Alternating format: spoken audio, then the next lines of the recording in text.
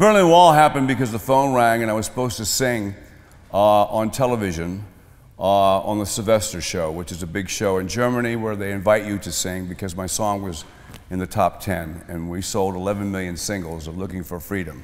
Looking for Freedom had gone across the wall and the people in East Berlin really saw it as an anthem. They were singing it because it was a song about hope and it meant something to them. They were prisoners over there. Get the National Geographic. It'll blow you away how wonderful this is. Because I asked them, were you singing my song? And they said yes. So I said, only if I can sing on the Berlin Wall. And my ex-wife said, you think they'll agree to that? I said, no way. They had to get Honecker and Kohl were the two prime ministers, one of Germany and one of East Germany, Helmut Kohl and Honecker. Honecker was the bad guy, and Kohl was the good guy. And they had to say yes, and they said yes. And they called me back, and I said, I fucking said yes. I'm going to sing on the Berlin Wall. And I called up all my friends, and I said, who wants to go? And I got all my buddies from high school, and who had cameras, who were photographers, who were cinematographers.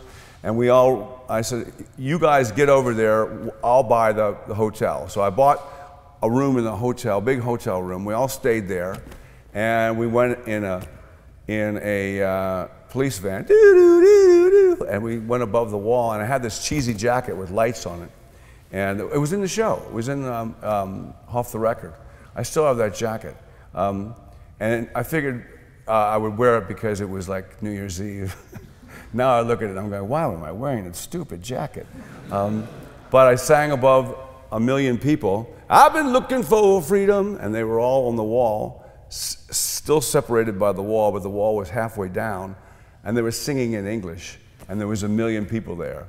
And just last year, not this year, but last year, I went back to the same place and did 1 million people again. I sang at midnight, Looking for Freedom, with a big fireworks display. You can see it on YouTube. You can see the wall in 1989, and you can see the 2014, right? Yeah.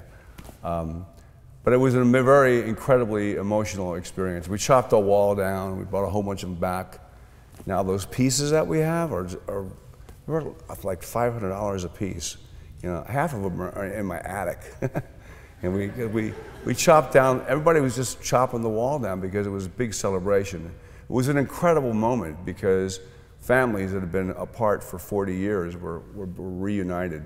And you should watch the National Geographic special, or you actually see Bridge of Spies. It's really pretty realistic.